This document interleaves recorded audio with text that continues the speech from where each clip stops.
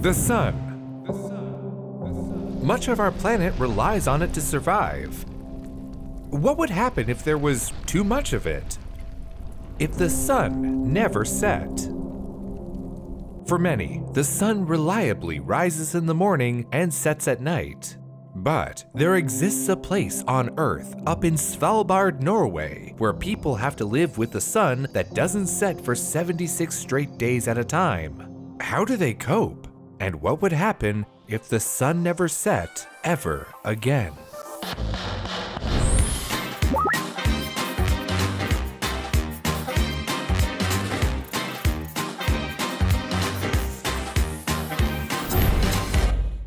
It's hard to imagine what the midnight sun looks like if you live in a place where daily sunrises and sunsets are the norm. But lucky for us, the internet can help. This video, posted by YouTuber Richard Ross, shows the sun arcing low across the horizon for a few days in Antarctica. As you can see, the sun, while it does pass behind the camera, never dips below the horizon. It's highest in the sky at 9 AM and 9 PM, but on opposite sides. David Walker's video showing the Tulloch Field Station in Alaska demonstrates that by midnight, the sun dips low toward the horizon, but never actually descends below it. The sun just does lazy circles above your head. It's not just research stations and Antarctic installations that experience this. YouTuber and popular TikToker Cecilia Bloomdahl shows us what stepping out her front door is like at midnight on the Norwegian island of Svalbard. Imagine the work that I could get done if the sun never set. But why exactly does the sun, which always crosses below the horizon daily for the majority of Earth, just not? As you may know, the Earth revolves around the sun, taking about 365 days, 5 hours, 48 minutes, 46 seconds, an entire tropical year. The Earth also rotates along an axis, taking 23 hours and 56 minutes, which makes up a day. As we rotate away from the sun on the surface of the Earth, the sun appears to move through the sky. But from space, the Earth is just a rotisserie chicken slowly being roasted on a spit. From the surface of a roasted chicken, a barbecue would look like it was spinning around too. So why do certain places on Earth get constant sunlight and darkness for half the year? The reason is that the Earth's axis is tilted slightly.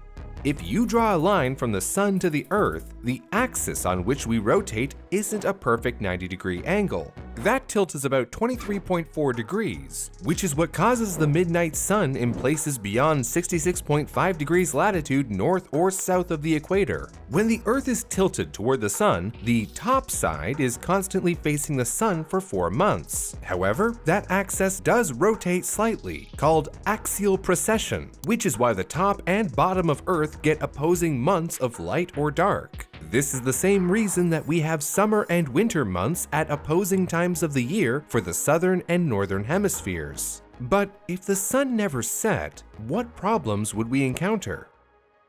Today's episode is sponsored by Manscaped.com. Sometimes your body, like a beautiful manicured flower bed, needs a little TLC. And Manscaped's Performance Package provides the best tools to groom your stinkiest, weediest zones. Say goodbye to nicks and cuts with the Lawnmower 4.0, the cordless waterproof body trimmer with advanced skin-safe technology. Manscaped's Weed Whacker nose and ear hair trimmer ensures that your grooming is pain-free. The Performance Package also comes with these extras. Your precious flowers have never smelled so good. Apply the Crop Preserver deodorant after your bath for all-day body odor prevention. The Crop Reviver toner is as easy as spritzing a little calming aloe vera to freshen up. For a limited time, Manscaped is offering 2 free gifts, the Shed Travel Bag and the Manscaped Anti-Chafing Boxer Briefs. Head on to Manscaped.com today and use promo code BREWSOLVES to get 20% off plus free international shipping and 2 free gifts at checkout. Remember how often we need to tell people to not directly look at the sun, especially during solar eclipses? That's because the sun is a deadly laser, and it can damage your eyesight or even blind you. But even when the sun reliably rises and sets, you can still get seriously messed up by the giant ball of nuclear fusion hanging above our heads. First off, there's ultraviolet radiation to think about. It's a form of electromagnetic radiation that has the potential to damage our skin and eyes. Most places humans live have UV indexes below a level of 12. However, the highest UV ever recorded was 43.3 at the Bolivia-Chile border, on the top of a volcano in the middle of one of the hottest summers in recent history in 2003. The index is affected by the amount of sunshine, the angle of the sun, latitude, elevation, the amount of ozone, and even the reflectivity of the ground. UV radiation is connected to many different illnesses, including skin cancer, premature aging, cataracts, and even immune suppression. UV radiation is also the reason you get sunburnt on sunny beach days, but you can still get sunburns on cloudy and cold days. One condition, snow blindness, is when light reflected off the snow sunburns the back of your eyes, blinding you temporarily. Ewan Affleck, a doctor based in Yellowknife, has even seen folks with burns on the roofs of their mouths from sunlight reflected off snow. Affleck recommends a brimmed hat over sunscreen, and just like a day at the beach, it's best to come prepared. Affleck doesn't give advice on how to keep your palate from burning, however. If I had to guess, I'd say the best way would be to breathe through your nose. See? Look how I do it. A constant sun would also wreak havoc on our circadian rhythms. Too much or too little light impacts melatonin production, which controls our sleep cycles. Hunger, sleep, and sexual drives are influenced by our circadian rhythm, and without changes from day to night, our bodies would struggle to fall into reliable cycles. Sleep deprivation, especially over a long period, can trigger seasonal affective disorder, a form of depression. If the sun was constantly beating down on us, it might get a little hot too.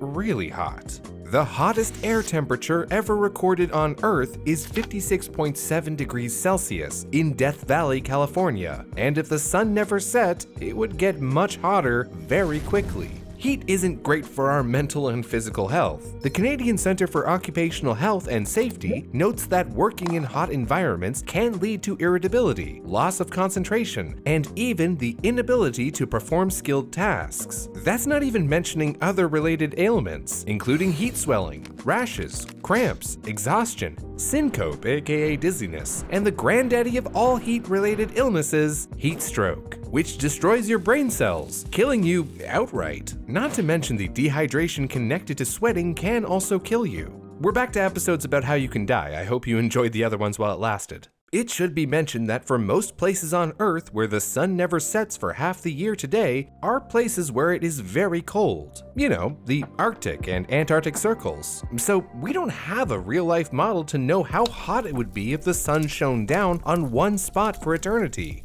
For example, the town of Longyearbyen on Svalbard Island, God, I'm gonna get torn apart in these comments, sees a summer high temperature of a sweltering 7 whole degrees centigrade. It's hard to theorize what would happen if the sun constantly baked only one side of our Earth. But we do have other planets that we can use to model what it would be like on a planet where the sun never sets. One of the only circumstances where the sun would never set would be if the world became tidally locked. When a planet's rotation perfectly synchronizes with the sun it revolves around, one side of it always faces the sun, while the other side always faces away. There are planetary bodies in our own solar system that are tidally locked, one of which you've definitely seen recently.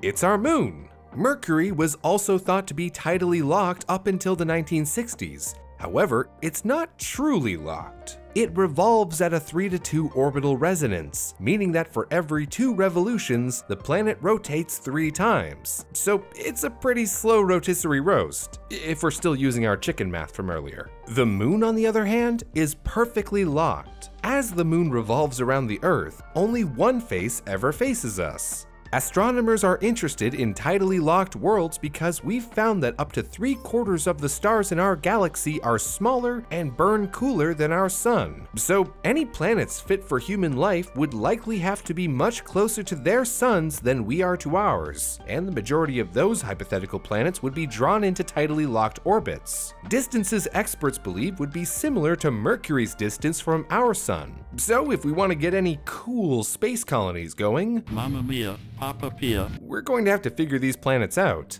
But what would happen if the Earth suddenly became tidally locked? The short answer is we'd most likely all die horribly and very quickly. But to be fair, any sudden planetary change would kill us. So that ought to help you feel better. But let's say that for some hypothetical astronomical reason, the Earth's rotation very suddenly snapped into place, with North and South America facing the Sun. The Earth rotates at about 1,000 miles per hour, so if it stopped without any prolonged deceleration, the first thing we'd notice is inertia. Basically, everything, including us and all of the oceans, would fly 1,000 miles per hour eastward. If we miraculously didn't die from the impact of something hitting us at that speed, we'd probably drown as all the oceans on Earth would be suddenly whipped to the east. North and South America would be covered in the Pacific Ocean, Africa and Europe covered in the Atlantic. Point being, it would be #not great. Maybe it wouldn't kill everyone, but that's a huge neon blinking maybe. If we managed to survive that, the next thing we'd need to contend with would be the wind. Much like the rest of Earth, the wind also has inertia. So, as Earth stops, winds would continue whipping around us at 1,000 miles per hour, plus whatever speed the wind was going in the first place, scraping the surface clean. We'd be dust on a coffee table, snuffed out by massive interstellar leaf blowers. Oh, this gives me an idea for a sci-fi novel. FYI, the strongest wind speeds ever recorded on Earth were in Australia during Tropical Cyclone Olivia in 1996. But those speeds were only 253 miles per hour, a quarter of the speeds we'd encounter if the Earth stopped rotating. Most houses in America are only rated to survive 146 miles per hour winds.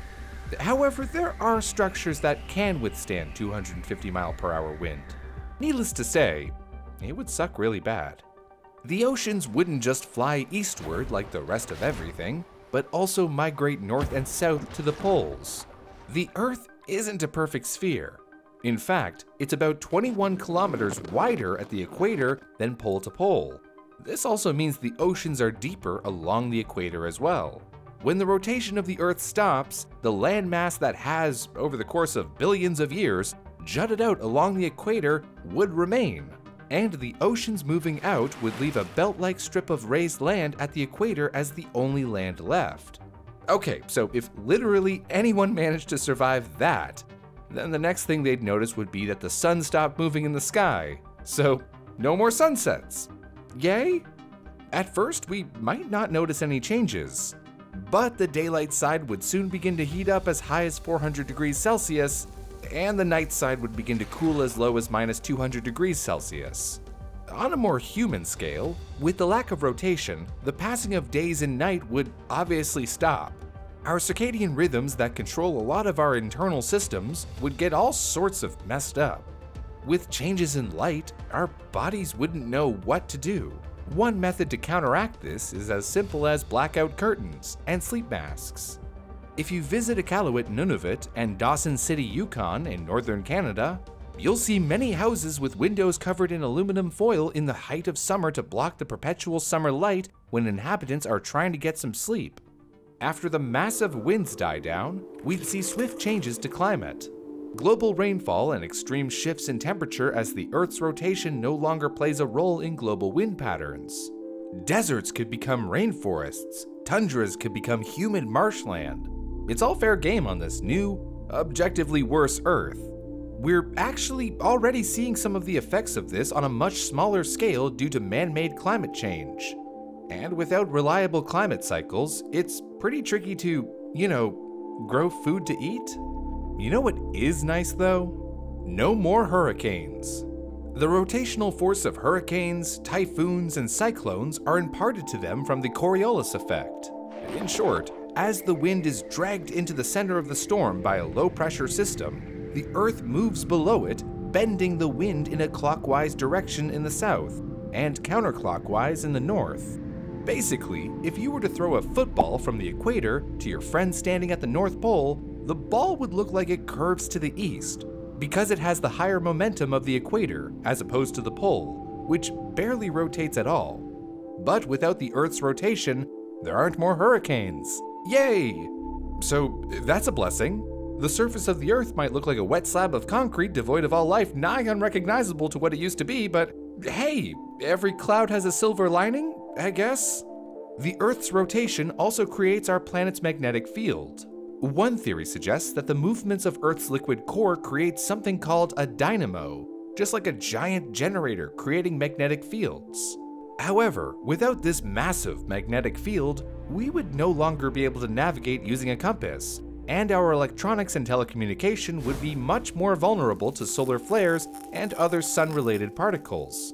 Our magnetic field also protects our ozone layer from solar wind, and without it, our ozone could become worn down quicker than expected, leading to higher levels of UV radiation, leading to possible higher levels of cancer.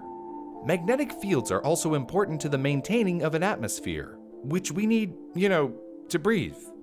These are the things that would happen to us in the immediate aftermath of a sudden tidal locking. Over time, it's possible that all of the water on Earth would exist in either massive glaciers or in pure vapor form. One side of the Earth, constantly baking in the sun, would get furiously hot, while the other side would never see the light of the sun, freezing solid. But I can already hear you thinking, what about the little bit of land between the cold side and the hot side? And that's really smart. You're really smart, you know that? It's possible that life could be sustained in the so-called twilight zone. It's possible that plants and animal life could adapt to the change. However, if it happens suddenly, I'm not holding out much hope. Over time, however, I'm simply saying that life, finds a way. It's even possible that humans could find a way to live on the hot and cold sides of our objectively worse Earth. Heat could be transported from hot side to cold via geothermal energy. Water likewise could be moved from cold side to the hot. We could even develop technology to protect us from the waves of solar radiation we'd be bombarded with on the hot side. Of course, this is a lot of coulds. But in the words of Adiv Paradise, an astrophysicist with the University of Toronto, I'm from Minnesota. People manage to live in all sorts of places astronomers would describe as not habitable. Lucky for us, none of us living today, nor anyone living 100 years from now, nor anyone living 100,000 years from now, would actually live to see the end of the Earth's rotation. The Earth's rotation actually is slowing down though, albeit very, very slowly. On average, the Earth's rotation slows about 1.7 milliseconds every century. So if we quickly math this out, it'll take about 58,800 years for a day to get 1 second shorter than it is today. And I thought daylight savings time sucked. But until then, let's cherish every sunrise and sunset we have on this objectively better Earth, even when it takes 6 months to get there. Head on to manscaped.com today and use promo code BREWSOLVES to get 20% off plus free international shipping and 2 free gifts at checkout.